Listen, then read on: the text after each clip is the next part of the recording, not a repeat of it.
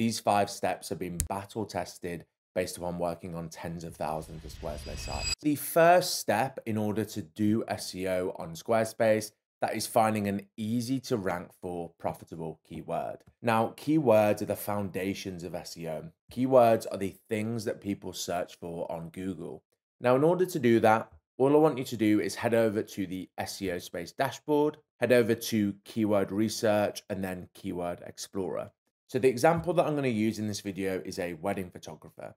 All you would do is type in wedding photographer, whichever location you wanted to rank for. I'm going to go in UK and then press search. Once I've loaded through, I'm going to make sure that I've got all the keywords showing.